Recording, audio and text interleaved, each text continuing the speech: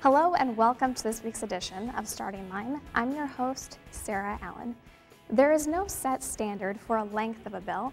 Some bills can be hundreds of pages long, like the supplemental budget bill taken up by the House last week. It is more than 430 pages long.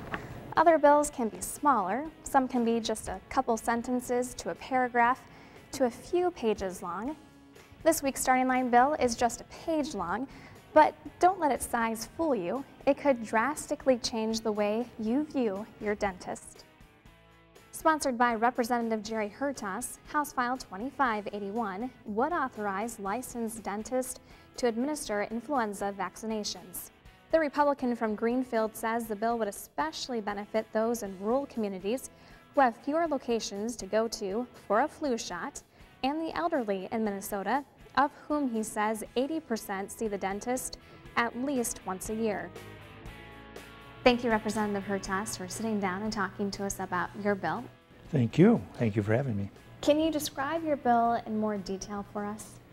Well, the bill that I offered, the genesis of it came from an article that I read last summer. And it really was talking about the control of the spread of infectious diseases. And in it, there was some mention about dentists being an integral part of the healthcare delivery system. And the more I thought about it, I thought with regard to immunizations, with possible pandemics that could hit our population, I thought, well, what do we really have set up, and why aren't we utilizing people who are competent and qualified as part of the healthcare system? Why shouldn't people be able to have a dentist give them an immunization shot as well? So the more I thought about it, I thought, you know, I'm really going to introduce a bill and see if there's traction for it. And I guess I shouldn't have been surprised, but there's been overwhelming support for it. And it was like, well, why didn't we think of this sooner? So Representative Liebling, who chairs the House committee, thought it was a wonderful idea, and I asked her to sign on to it as co-author, and it really had little resistance in going through the process. So I'm excited about it. One thing that I think is important to understand is that this really is about access and choice for consumers, and dentists are highly skilled and highly trained. They administer anesthetic blocks in very small little oral cavities and are able to precisely anesthetize a nerve. They're certainly competent to give an intramuscular injection on the outside of the body, and there's several injection sites. So with the idea that rural Minnesota doesn't have a CVS or a Walgreens or a Cub Foods or a Minute Clinic just to walk into, but a lot of small towns have a dentist.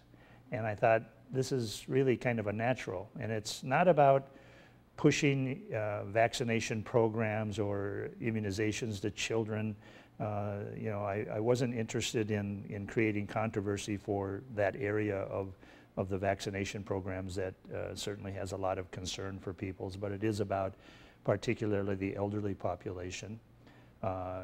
80% of, in Minnesota anyway, 80% of the elderly see their dentist at least once a year, if not twice.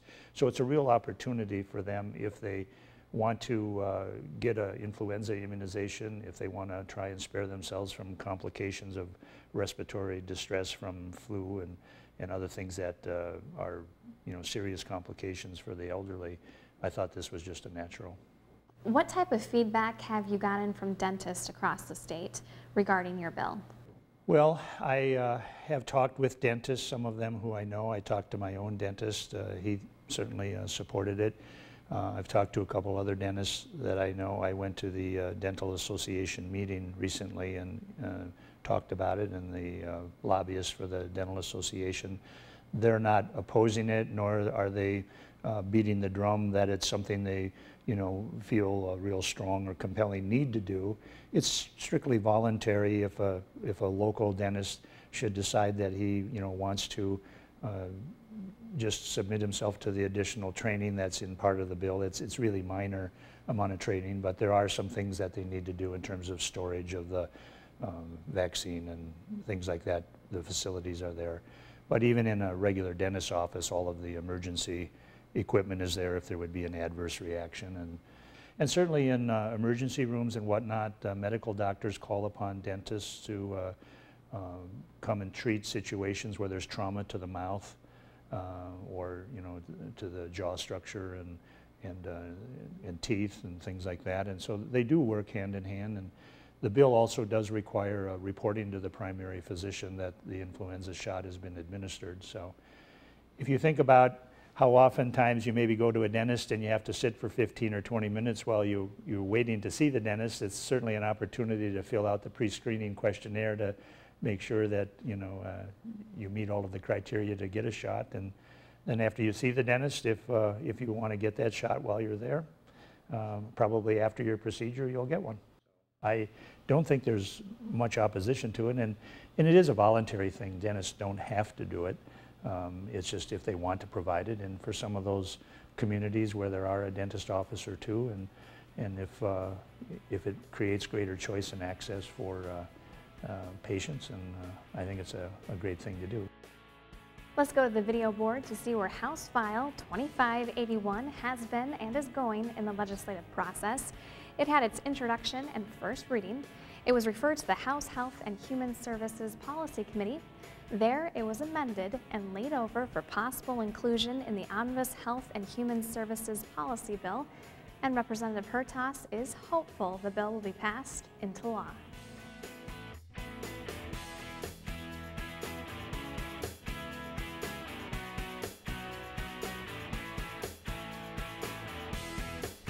You can learn more about these bills and others in our online news service, Session Daily.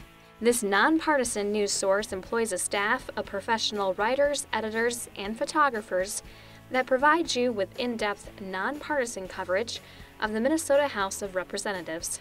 Make sure to subscribe to Session Daily to receive updates right to your email inbox. You can also watch live coverage of committee and floor action on House TV. Coming up next week, we'll feature a new bill and look to see if there's been any movement on Representative Hertas's bill. Of course, you can always email me if there's a specific bill you'd like us to feature here on Starting Line. And remember, hundreds of bills get introduced every legislative session in Minnesota. All of them first have to cross the starting line.